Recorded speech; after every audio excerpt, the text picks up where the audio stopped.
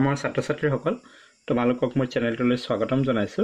আজি এই ভিডিঅ'টি তোমালোকৰ ক্লাছ 5ৰ ইংৰাজী পাঠ্যপুথিখনৰ 1 নম্বৰ লেসনৰ 11 নম্বৰ এক্টিভিটিত এটা ষ্টৰী এটা গল্প দিয়া আছে। তেনালী ৰমন নামৰ এটা গল্প দিয়া আছে। সেই গল্পটি লৈ আহিছো। বলাচোন আমি আজি এই গল্পটি শুনো। Tenali Raman was a courtier in a king's court. ইগৰাকীৰ নাম তেনালী ৰমন দেই আৰু এইজন হৈছে ৰজা। ঠিক আছে, এই তেনালী ৰমন কোন আছিল? তেওঁ এজন কোৰ্টিয়াৰ আছিলে। কোৰ্টিয়াৰ মানে জানানে? তেওঁ সভাসদ আছিলে। ইন এ কিংছ কোৰ্ট মানে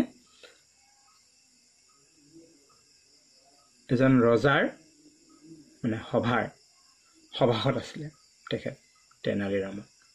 ওয়ান ডে এদিনাখন কি হ'ল? The king gut angry with Tenali Raman. আৰু দিনাখন ৰজা মানে এই তেনালী ৰামনৰ ওপৰত খং উঠিছিল। এংগ্ৰি মানে খং। The king said, ৰজাই কৈছিল, I don't want to see your face. মই তোমাৰ ফেচটো চাব নিবিচাৰো, মানে মুখখন চাব নোখোজো বুলি কৈছে। Don't come to my court room. আৰু তুমি মোৰ এই ৰুমলৈ নাহিবা, মানে ৰাজসভালৈ নাহিবা, তেনেকে বুলি ৰজাই তেনালী ৰমনক ক'লে। তাৰপিছত কি হ'ল জানানে?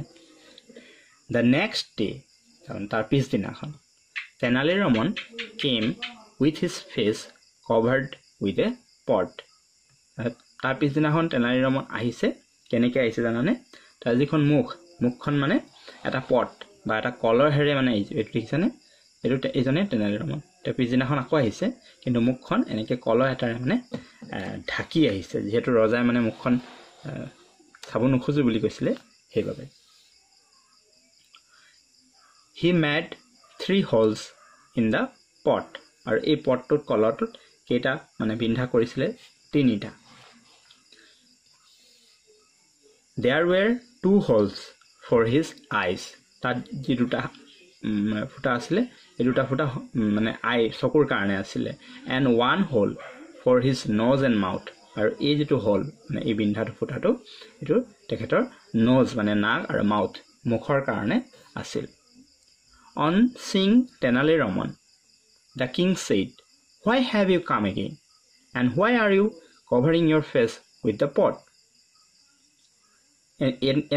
এনেকুৱাকৈ যেতিয়া আহিছে মানে আকৌ আহিলে ৰজাৰ ওচৰলৈ, তেতিয়া ৰজাই তেনালী ৰমনক দেখি কৈছিল যে তুমি কিয় আকৌ আহিলা?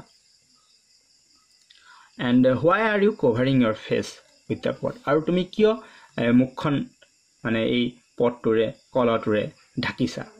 তেনেকৈ বুলি ৰজাই তেনালী ৰমনক ক'লে। তেতিয়া তেনালী ৰমনে ক'লে, তেনালী ৰমন ৰিপ্লাইড, তেনালী ৰমনে উত্তৰ দিলে, Your Majesty, you said you don't want to see my face. Majesty মানে মহাৰাজ। কৈছে যে মহাৰাজ, আপুনি মোক কৈছিল যে আপুনি মোৰ মুখখন চাব নোখোজে, তাৰমানে আৰু সেইবাবে তেনালী ৰমনে কি কৰিছে? মুখখন এই কলটোৰে ঢাকি আহিছে। তাৰপিছত কি হ'ল? The king laughed and said, ৰজাজনে হাঁহিলে। লাফ মানে হহা দেই। এণ্ড ছেইড আৰু ক'লে, U R very intelligent Tenali, তাৰমানে তুমি বৰ ইণ্টেলিজেণ্ট মানে বুদ্ধিয়ক তেনালী, এনেকৈ কৈছে। তেনালী কৈছে যে তুমি বৰ বুদ্ধিয়ক।